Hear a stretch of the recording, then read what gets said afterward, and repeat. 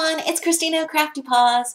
I wanted to come on and share a few projects that I've made for Jeannie, who is Happily Ella After here on YouTube. She is hosting a Gorjuss Girl challenge, and that's not that you have to use Gorjuss Girl images in your projects, but just that her prizes are going to be Gorjuss Girl themed. So she has lots and lots of ways to participate, and I chose the ways that I normally like to craft. I don't do pocket letters or flip books. I gave those things a try and they just weren't me. So I picked out making a card, making an index card, an ATC, and some stick pins. And so let me first share with you guys the birthday card that I made. And you probably, if you watch my channel, saw that I made a card with this image. This is an MFT stamp called You Have My Heart.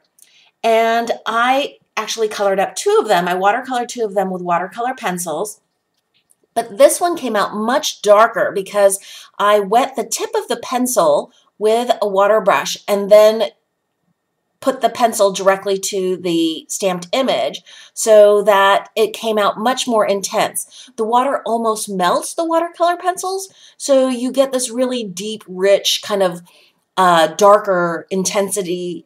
And so because of that, I wanted to not have a kind of pale sky background, and I decided I was going to try my Ken Oliver color bursts, and I used indigo, which has blues and purples in it, and I left this area white to be kind of like a wispy cloud.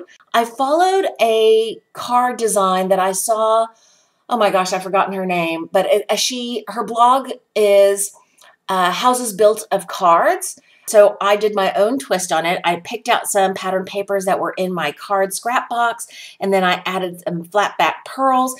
And really the big key to adding flat back pearls, in my opinion, for cards is to just make sure that you space them out when you're trying to turn a corner.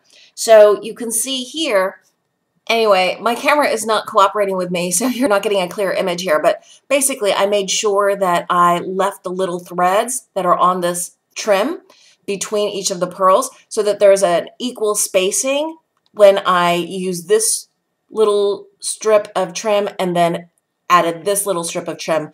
This is not actually all connected, but I spaced them out to look like they were connected. And then inside I covered up this side of the card interior because of the stitching that I did at the top with my sewing machine. And I just, with my scraps, made some little banners, some fishtail banners, and then I stamped out from a different MFT stamp set. This is from the Lucky Dog stamp set, Woofing You a Happy Birthday. So that's the birthday card I'm going to be sending Jeannie. Then I decided to create an index card using some of my favorites. This is from the Hatter collection of the Greeting Farm. And I colored this up, fussy cut her out. I used a Winnie and Walter heart, cut out of gold foil paper, backed it with some pink glitter paper, and then used more scraps from my scrap box. I had some wood veneer flowers, and I thought that would continue adding some nice metallic shimmer.